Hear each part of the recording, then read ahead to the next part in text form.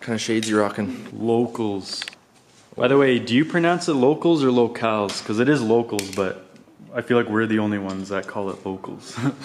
We got an exciting update on some carbon. We actually are building a full carbon fiber kit for this MR2 right in here. So we've already done the side skirts, which we'll show you in a little bit. Not right now. I don't get it all right. It's not that easy, okay? You gotta work for it. Before one of you internet wizards comments about this coolant leak, it was too far this way, so I moved it a little bit over. It was actually too tight, crimping it right after the nub. It crimped it, and then I believe it flared after that because of that sharp turn in it. I believe it opened it up, and that's why I was spraying. It's all good now. It's Gucci. Yeah. Intake filter mod. Don't you need that on first, the clamp? True. You noob. Fucking smart. You force it, it's gonna happen. Is that max depth? Ask the turbo. Gold tape, name of the game. Boots and cats and boots. You're like crouched down too. Yeah, you from the back. What the hell is this guy doing, man? So I have the heat I've never seen that on coating, that back. and now I'm gonna protect it again. This tape is apparently good up to like 900 degrees, so. Things cold things is It's hot as fuck. Perfect length. Look at all these dope stickers on my toolbox.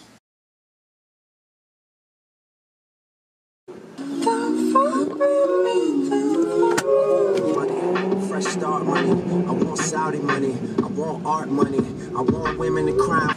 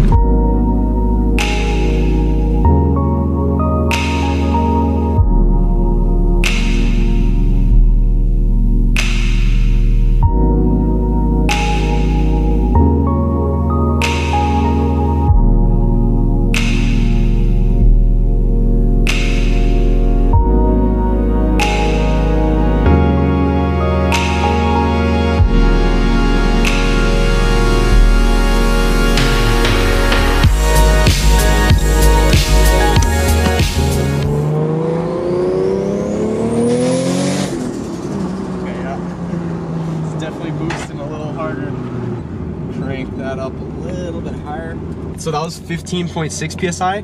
Before it was only hitting around 13, and as soon as it gets above 15, you can really hear that wastegate open up. We're gonna crank it up to 18, turn the offset up a little bit so it's gonna hit a little bit higher boost. Like I said, that was 15.6 psi. We can't really rip it too much because we're kind of on private roads. Holy fuck, dude. So that was 17.4, so we can even go a little bit higher. Hold. Okay, one more pull just to confirm.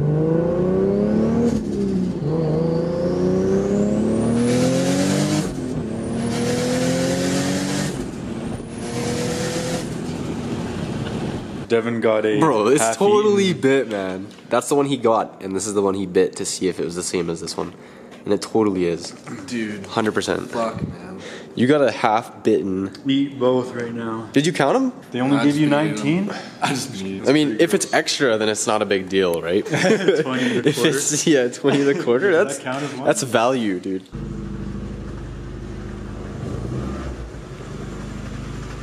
What's going on, guys? A couple big announcements in regards to the 240 today. We picked up a new engine for the 240. This little KA right here has done 30 years of good service in this car, but unfortunately it's time to go. This here is the engine that we picked up for $100. It's an SR20 DE, originally an NA block and setup. We will be boosting it. We've got everything here that we need to rebuild it. Set of pistons and rods, block, head, cams, literally everything. It will need some machine work. We're going to be putting it back to factory spec. We would like to get this into the car as soon as possible, but seeing as we bought it in this condition, it'd be a good idea to get all the machine work done and all the clearances checked to make sure that it lasts us a long time. We're also supposed to be getting the windshield taken out of the 240 today, so we can repair all of this rust What's up, guys? So I managed to pick up some pretty rare side skirts for the R32 sedan. These are M Spec side skirts. They come on the GTST sedans, and they're pretty rare to come by. I was told that they usually go for around $1,000 in New Zealand, so I managed to pick them up for a really good deal. Here they are mocked up on the car. However, they do have a couple damage points, so I already went along and did some carbon fiber repairs on the inside. Anyways, David's gonna lend me some Bondo, and I'm gonna be fixing up the skirts and painting them today, and then hopefully installing them on the car. And Bradley's gonna come by with his R33. Yeah, Bradley just finished a big build, so we'll show you guys that later in the video.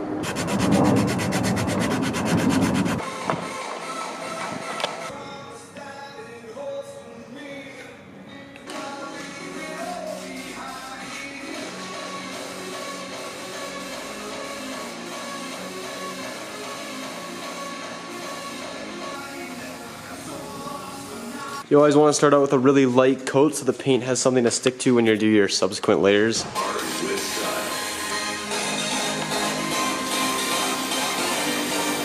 Alright, so simultaneously I'm going to be test fitting my new wheels. I got some adapter spacers in. Keep in mind this is 4 lug.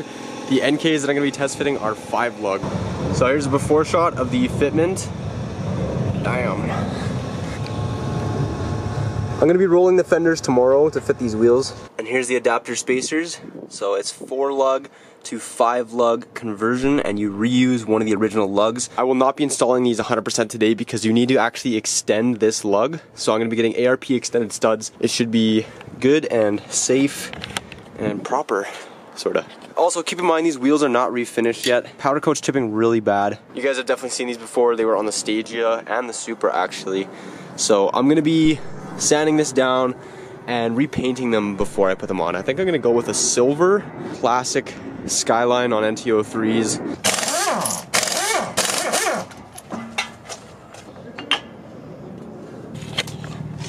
What? Just trying to state the facts that you forgot the camera.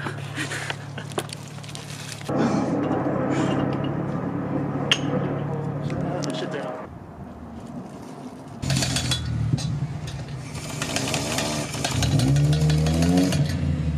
Devontae rolled up in the house. Product placement, Nelson Canadian. Let's go. Canadian, bro? Yeah. Yeah, we're just talking. This is how the S15's wheels looked before. Just to give you a judge of how much you have to pull. Yeah. Luckily this thing has full adjustable arms, so. You're pretty wide though, bro. Like, don't you think once you camber, you're gonna be like crazy close to the That's the point. Stance, bro. That's literally the point. Don't you think your wheels are gonna be a bit close to your fender? The point is to not be functional. Exactly. Pretty much. Look good, but not functional. Oh, hell yeah. That's a nice thing about Yes, dude, that's badass. That's sick as fuck. Yeah, these are gonna be easy to fit. Damn. Camber them a little bit. Yeah. This one's invisible. This one's out to the moon. The wheel's kind of crooked. Update. Alright, so I kind of ran out of paint halfway through. Well, not really halfway through. I just finished my 3rd coat, and I think it's enough to do clear. If I'm unhappy with it when I see it in the sun, maybe I'll like buy some more paint and do another coat, but I think it's gonna be okay. There's not too many like imperfections. clear coat.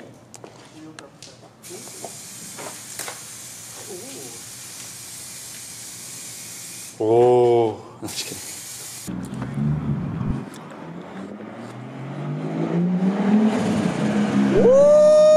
Oh, damn.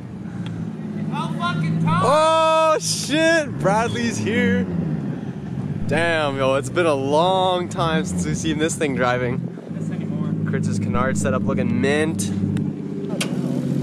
Oh, shit. Wow. Good job, man. Yeah.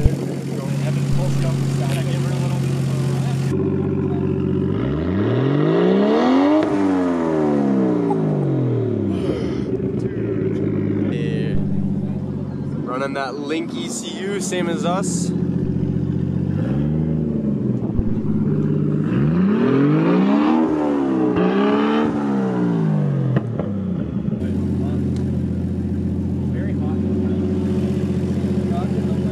many people remember this car? Comment below. Yeah, this is an OG car on the channel for sure.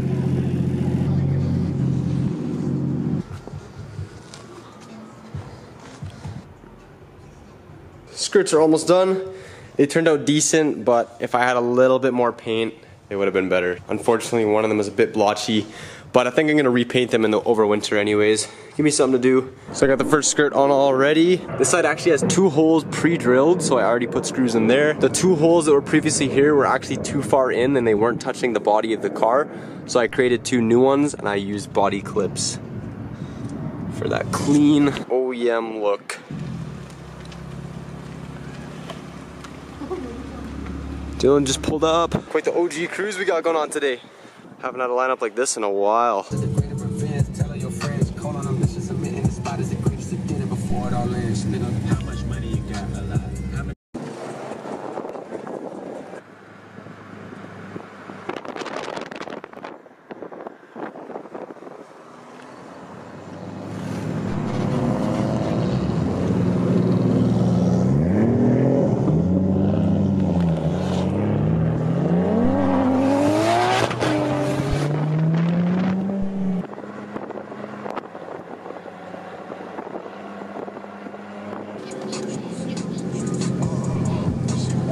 So a little bit of an update on what happened to my car and why the engine is not in it. About the time when we were driving in Vancouver, I noticed that my engine would like almost stall out whenever I would have the clutch in. And I didn't really think anything of it. I thought maybe just my clutch was worn or something was out of whack. But anyways, we drove back to Calgary and I drove the car for about another week and then started noticing some low oil pressure with the car. So right away I parked it. I ended up pulling it apart. Getting down to the bottom end and trying to figure out what actually was causing the low oil pressure. Initially I thought it could have been the oil pump. Once we got down there and opened it up, I noticed that the thrust bearing was actually completely worn down and the crankshaft counterweights were spinning around and grinding against the block and the girdle. So, you know, I was a little puzzled because the engine was spec'd, everything was clearanced and measured. I did my best to make sure that the engine was put together properly and within spec, which it was. So I was a little puzzled and, you know, dumbfounded as to what happened. Over the past couple of weeks here, I kind of just been doing some research and essentially crank walk is what happened. So the crankshaft was pushed by the wear on the thrust bearing, the crankshaft was getting pushed forward. What did I do differently that caused the crankshaft to destruct like that? Finally pinpointed it down to the clutch pedal. So I had the clutch pedal off when I was building the engine. The way that I adjusted the pedal stop is I wanted something that was super responsive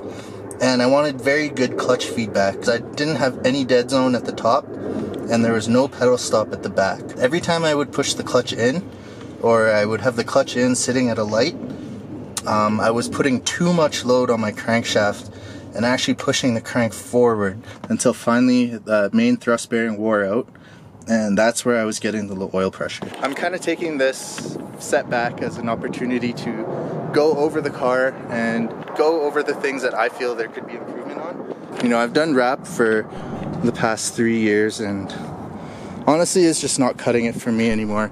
There's always parts that are lifting or peeling or bubbling. Overall, I'm just not happy with wrap anymore. I'm gonna be peeling the wrap off. I'm gonna be sanding the whole car down, prepping it, trying to get this wide body to fit as seamless as possible.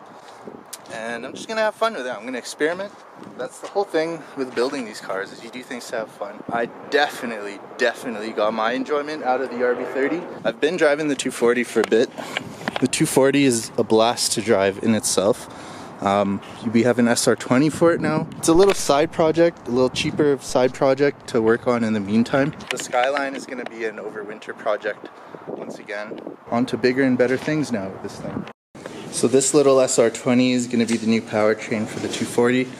Quickly got everything mocked up. The block, the head, valve covers, intake manifold, and the turbo side.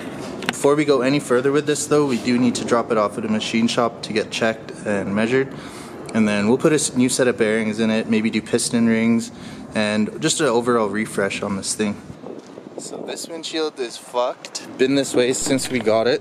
So we're gonna get the glass pulled so that we can go ahead and fix all this rust that's around the windshield. It's all rusted out, eh? Oh yeah. And we didn't even need you to pull this windshield for us. It's not supposed to? Whoever put this in last doesn't know what they're doing. They just put glue around.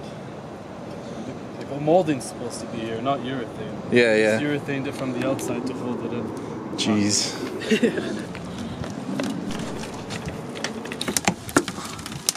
Seen this in the movies before.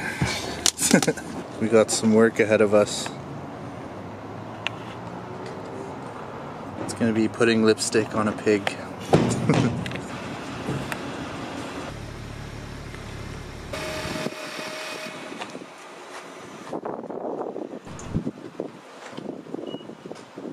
Started playing around with the 240 just a little bit. Took a flap disc to it just to fuck it up a little bit, get rid of some of the rust. We can't really be surprised with this. This is a 30-year-old car, especially being an Alberta, Canada car. Salted roads, that kind of stuff. A lot of it is down to bare metal now. I applied this rust converter stuff to it. We'll see how well it works, but it already seems to be doing its job. The worst spot of it is this corner right here. There's literally a hole. We'll have to do something about this. Maybe just fill it with like kitty hair or fiberglass strands. We'll see. Alright guys, it's another day. So far I've primered the wheels, got them prepped. I'm gonna lay the first coat of paint right now.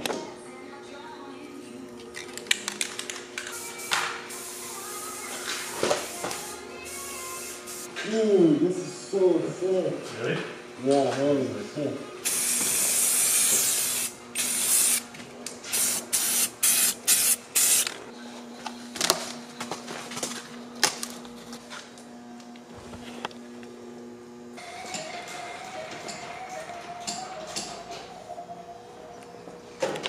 Alright guys, it is day 3 on the Skyline project. This is going to be a bit of a longer video. I managed to paint the wheels yesterday. They look phenomenal, and I actually just finished up doing one of the sides. So, damn!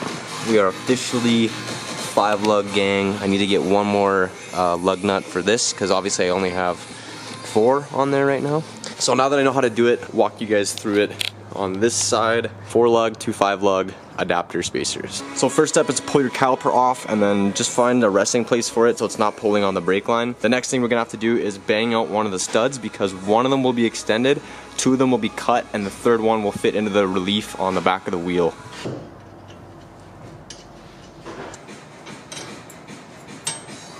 Pretty much just want to gun it on until it's fully seated. With the 5 lug adapter on, this is going to be the extended stud. These 2 that are close to the other studs are going to be cut. About 3 threads.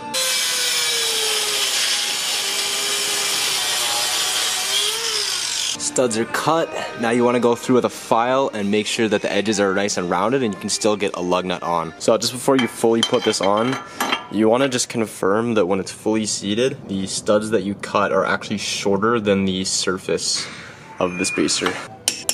Okay, moment of truth, I'm about to set it down. Pretty sure it's gonna rub very bad. Let's see how it goes. Oh, damn. Damn! Alright, fronts are done. This thing is low. It's close, man. It fucking rubs like crazy. Yeah, Charles burnt his hand, yo. Holy shit. Fitment is actually hot. Damn. And it can kind of go full lock. Dude. That is ridiculous. What the fuck? And it sort of drives too, so like I might raise the fronts a little bit. I'm gonna try driving like this and just see kinda how bad it is once it really settles too. And then rears will be done tomorrow once I get my drill bit in.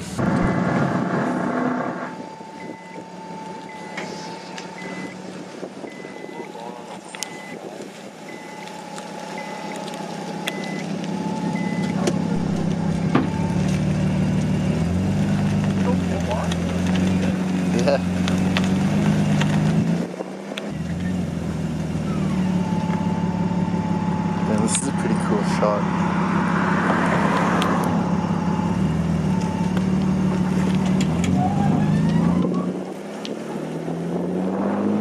Alright guys, so unfortunately in the midst of some bluebird chaos, we actually lost the camera for about a day there, so I was not able to film the rears. I had to roll and pull them quite aggressively. The fenders actually ended up kinking a little bit around the door just because it's a bit thicker there. That's okay, I'm going to be building a carbon arch, sort of like a Nismo R34 arch for that over winter. However, the car looks amazing as is. Definitely way more aggressive. This is probably one of the most aggressive wheel fitments that I've ever done on one of my builds. Feels good to be back in the stance game for sure. Stance Jesse has made an appearance, definitely. So as you can see, this thing has come a long ways. Picked up some extended tuner style lug nuts. These things are on there secure and looking good. I also managed to build these wing risers. I just kind of mocked them up. This is just a prototype. I'm gonna go over and redo them, possibly out of carbon fiber. We'll see. So let me know what you guys think about the NK NT03s, as well as the wing risers and the new stance and the 32. Leave a comment down below. If you guys like this video, please give it a thumbs up. Hit the notification button, hit the subscribe button if you haven't already. And be sure to come back for the next video. We got a lot of awesome content coming up. Saskatoon driven September 21st. We're gonna be there, we're gonna have the 240, and hopefully we're gonna be drifting as well. Peace guys, thanks for watching.